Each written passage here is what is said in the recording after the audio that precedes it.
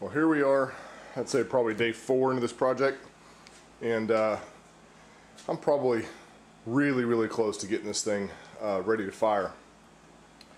It's Friday, and I'd like to be on the go test it in the lake tomorrow if I can. It's gonna be a little windy, so I don't know if we're gonna take the big boat out or not. The wife sure wants to, but I just want to get this thing done so we can either have some fun with it or sell it or throw it away, one of the two.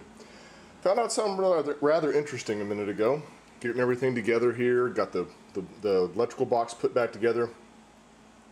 Mental note, make sure you attach the starter power wire before you put everything in. I'm now having to take the exhaust pipe out here just so I can get to the starter and attach the power wire.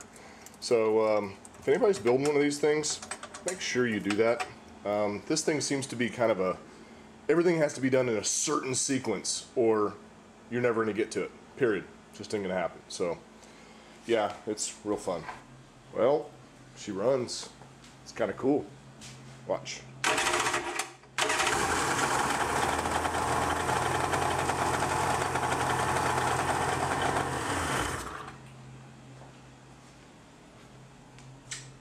Pretty awesome. A little smoky.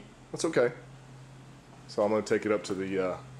I think I got a little bad gas. I had to prime it pretty much to get it to fire off. And I was sitting there cranking away, figuring out why the hell wouldn't it work. Well, I forgot to put the lanyard on to actually let it run. So I'm going to go up and put some fresh gas and richen up the fuel mixture for the break-in of that first cylinder. I'm going to mix it at about 30 to 1, 32 to 1 around that area, so that way I can run the first 10 gallons for break-in through it. And I'll stick the drive in it when I get back from the gas station and finish this thing up, and then tomorrow morning we'll take it to the lake and see what we can do about break-in. Well, I'm proud to say she's 100%. I just went up to the gas station and I put in a quart of Polaris brand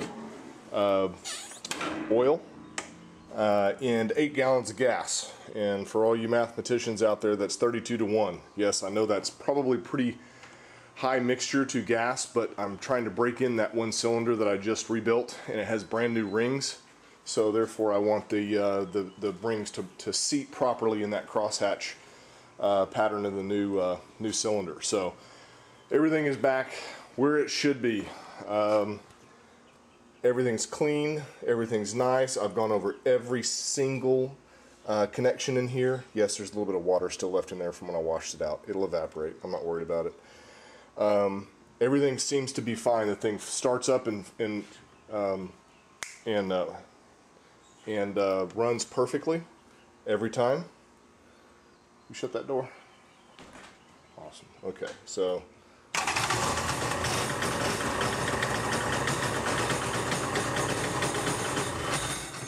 just perfect. Sounds like that impeller's rattling a little bit down there. I seem to remember being that was kind of normal. We'll see. If it tears itself apart, we'll learn. But I got the drive back on, and I used the one out of the other jet ski because the impeller was in much better shape. The bearings were in very good shape. Everything was perfect. And also just checked the trim, so everything's fine. So tomorrow morning, I will head out to the lake and see if I can break it in, see if it's worth a crap, if it even runs right. It seems to be. Every time you fire it up, well, uh-oh, what's going on here? I have to remember to put the lanyard back on. Every time. I've done that 3 or 4 times and gone, man, what am I doing wrong? So now,